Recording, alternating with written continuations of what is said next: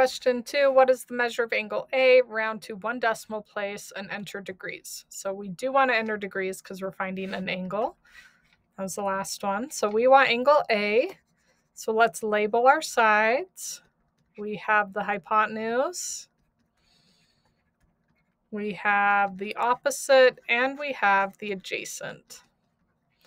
So again, we have all 3 sides here.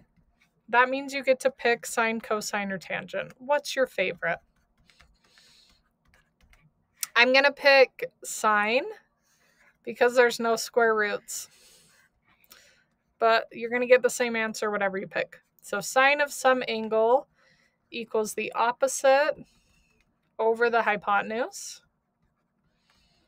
And then we're going to fill in what we know. So angle A is what we're solving for. The opposite is 14 and the hypotenuse is 16. So to get rid of sine, you take the opposite of sine on both sides of the equation. The opposite of sine is sine inverse.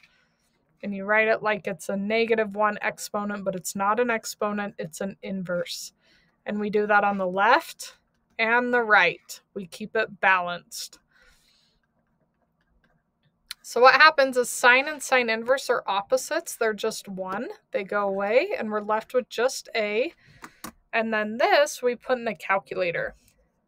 So I'm going to go to functions, sine inverse, 14 over 16, which is 61.0 rounded, right? We're rounding to 1 decimal place. So 61, and don't forget degrees.